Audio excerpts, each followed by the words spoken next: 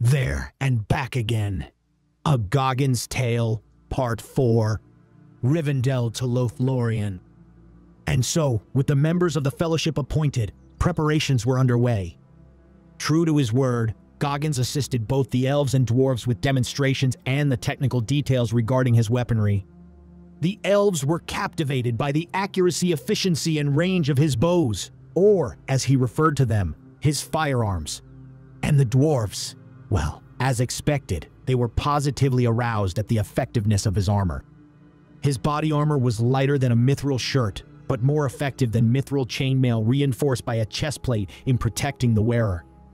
The elves also took a keen interest in his military uniform, particularly his camouflage clothing. More cunningly woven and more potent in its concealment than the cloaks of Lothlorien, remarked one elf. An army clad in such garb could pass unnoticed even by elven eyes. Thus, they began immediately replicating the camouflage colors across their own armor and clothing. Gandalf had explained that due to Goggins' intervention and his swift aid in expediting the hobbits from the Shire, they had arrived in Rivendell much earlier than anticipated. "Indeed," said Gandalf, "were it not for your help, David, it may have taken several more months for the ring to arrive here, by which time it may well have already been too late. And because of your defeat of the Witch King, it is likely that the remaining ring wraiths have retreated, gathering back in Mordor. It'll be months before they would dare resume their pursuit, if they even dared at all, now that fear of death has returned to them." The Fellowship's departure was set for the 1st of August, far earlier than Gandalf had originally expected. Of the company, only Goggins seemed upbeat about finally starting the mission. He had spent the last 6 weeks training a unit of elves in covert warfare, accompanying Aragorn on several stealth missions that turned into raiding parties attacking strategic targets and enemy supply trains.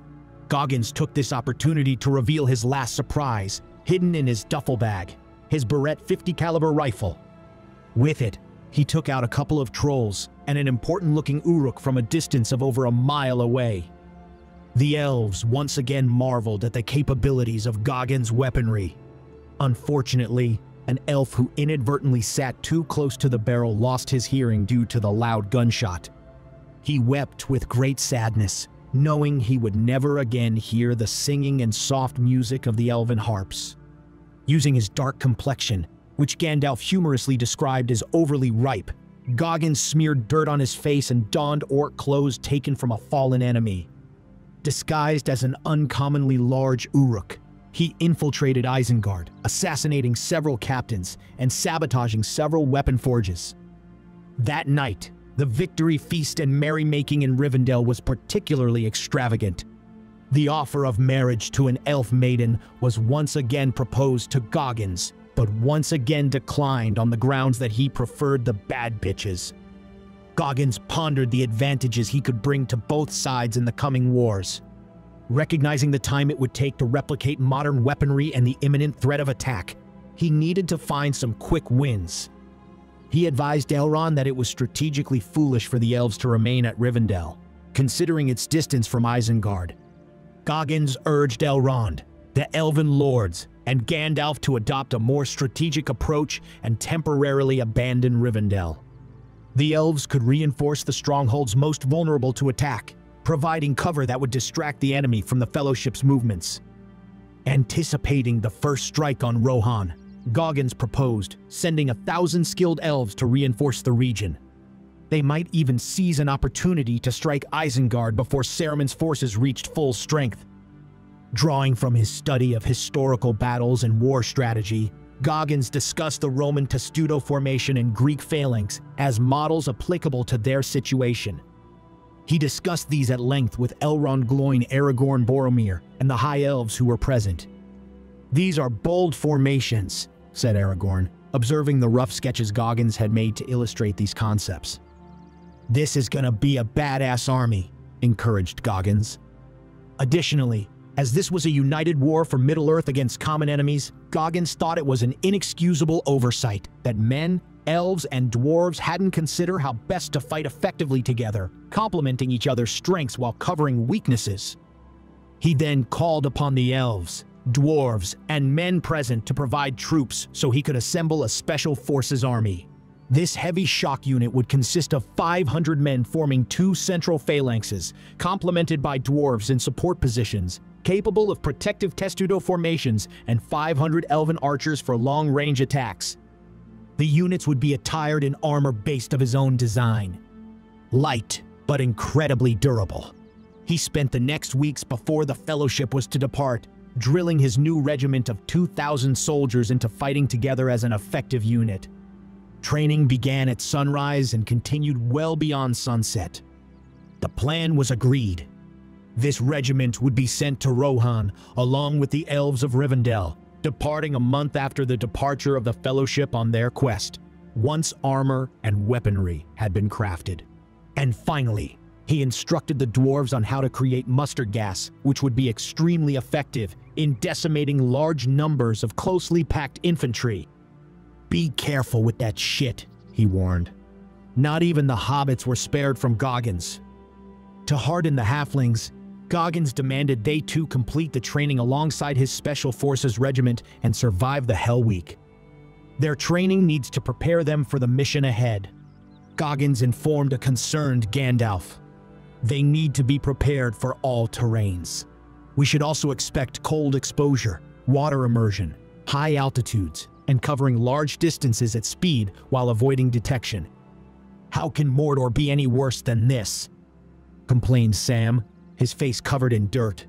To his repeated misfortune, he was once again overheard by Goggins, who took the opportunity to reinstill discipline within his ranks by once again beating down the fat little hobbit, causing even the dwarves nearby to wince.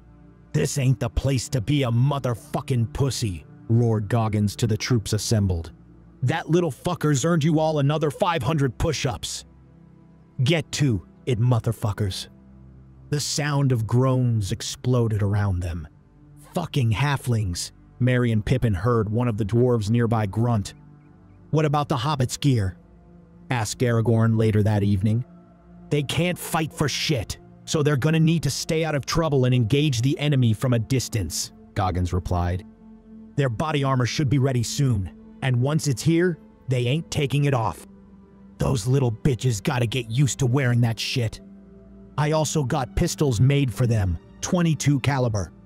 Should be useful in tight spots." Aragorn nodded, then turned to Goggins again. "And what about the elf Legolas? Is there anything you can do for him?" Goggins looked over at Legolas and extended his hand, motioning for Legolas to hand over his bow. He inspected it closely, then shook his head with a sigh. "I'll be honest with you, man. This is a piece of shit," Goggins said frankly. "How far does it shoot? Maybe 200 yards max? Yeah, we're gonna switch this out. Lucky for you, the dwarves just sent over a care package based on the specs I gave them. We call this a semi-automatic rifle, similar to an AR-15, firing 80 grain armor piercing rounds. These babies will reach up to 2,000 yards plus. The magazine can hold up to 40 bullets. It's got a silencer and variable range scope." He handed Legolas the new rifle, then turned his attention to their designated beast of burden, Bill.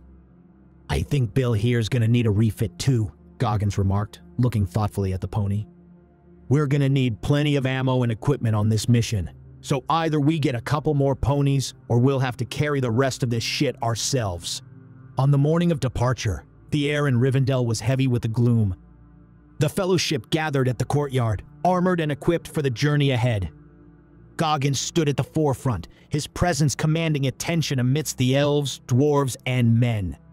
He surveyed the group with a critical eye, ensuring everyone was prepared for what lay ahead. "All right, listen up, motherfuckers," Goggins began, his voice cutting through the murmurs of the assembled company. "Today, we embark on a serious fucking mission. Now this shit ain't gonna be easy. We're gonna face some fucked up shit out there. Taliban, ISIS, North Koreans." He paused, locking eyes with each member of the Fellowship in turn. "But none of that matters. We got a motherfucking job to do, and we're gonna do it. Ain't no room for bitch-ass niggers. Trust in your training, trust in each other. We got this. Goggins' words filled them with conviction, bolstering the resolve of those gathered. Gandalf nodded approvingly, recognizing the fire in Goggins' speech.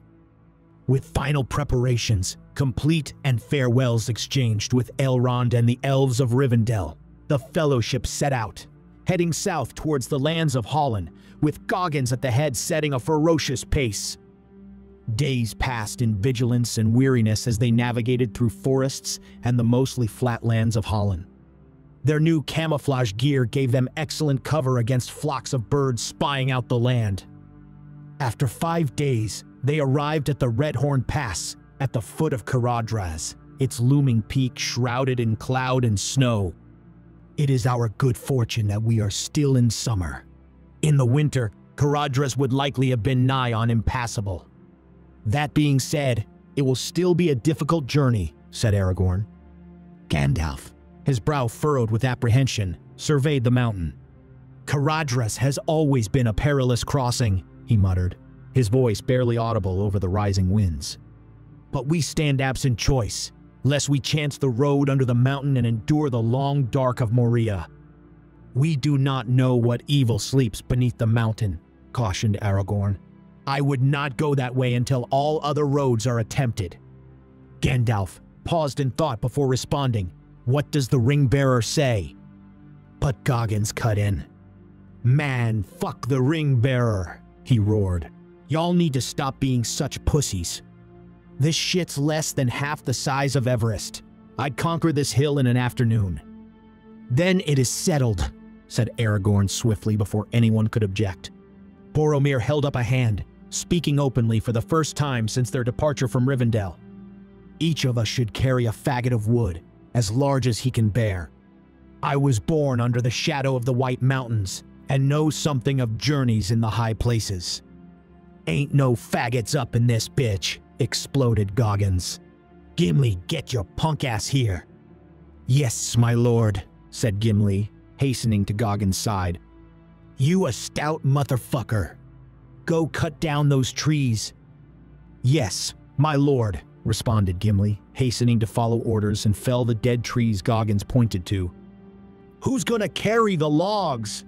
Said Goggins a short while later, next to the pile Gimli had chopped. With that, the Fellowship began the arduous ascent, feet sinking into the deepening snow, muscles straining against the unforgiving slope.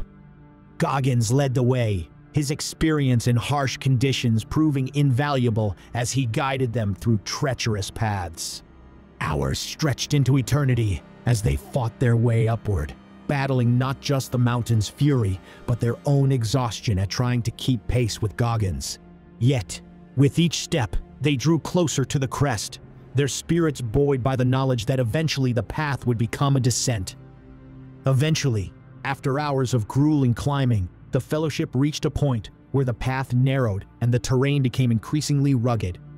Large boulders and fallen rocks blocked their path, leaving them at an impasse. We can't go around, Legolas observed, scanning the sheer cliffs that flanked their route. We must find a way through or go back. Gandalf furrowed his brow, deep in thought. There is no way to clear the path, unfortunately, he said grimly, eyeing the heavy rocks obstructing their path. I fear we may have to go back. Man, fuck that, said Goggins, stepping forward. He reached down to his belt and pulled out a grenade, a weapon the likes of which the Fellowship had never seen. What in the name of Durin is that? Gimli exclaimed. With a swift motion, Goggins placed the grenade at the base of the obstruction and pulled the pin. Fire in the hole, he shouted, motioning for all to move back. The explosion reverberated through the mountain pass, sending debris flying and clearing a substantial portion of the blockage. What sorcery is this? Gandalf muttered, his eyes wide with fear and amazement. Never in my long years have I witnessed such power, but it seems we have our path. You ain't never seen Harry Potter? Asked Goggins, confused at how easily Gandalf was impressed. Harry Potter? Repeated Gandalf, brow furrowed in thought. I am not familiar with this sage. Now, that motherfucker got spells. He killed Voldemort with just a disarming spell. Powerful, he sounds, This Harry Potter, said Gandalf. Dude's got skills, I'll give him that. He came back from death just to kill the Dark Lord. He returned from death to continue the fight? Noble is this great wizard, and superior is your world to our own in many ways, my good David. Nah, this ain't nothing, man. We got nukes and shit where I'm from that could turn Mordor into Hiroshima. And what of your leaders? Asked Gandalf. We got Biden trying to make America gay again, and Trump grabbing bitches by the pussy. Great meaning do I perceive within your words, brother, said Aragorn, who had been listening intently to their conversation as he helped the others kindle a fire. But you are wise beyond our comprehension. I got a Bachelor of Science in Nuclear Engineering from Berkeley in 1989. Then you are over 1,000 years old? Gasped Aragorn in wide-eyed reverence. It was the year 3018 of the Third Age in Middle-earth. He is not of this age, said Gandalf wisely, continuing to mistake Goggins for one of the Valar. That explains why your speech is so foreign to our ears, my Lord Goggins, said Aragorn. Gimli, called Goggins. Yes, my lord. Start a fire with those faggots. Yes, my lord. They all sat and rested by the fire, warming their hands and feet and enjoying the scenic view before them. They would take a short break to rest before beginning the final stage of their journey across the mountain, the descent. We made it, gasped Merry in relief as they touched down on the other side of the mountain, slumping to the ground with weariness. Good work, men, Goggins shouted as they finally reached the foot of the mountain. The Fellowship was exhausted, but in good spirits at finally leaving behind the harsh cold. We have conquered cruel Caradhras in a single day. We are truly flying. Let us now set course for the lands of Lothlorien, said Gandalf.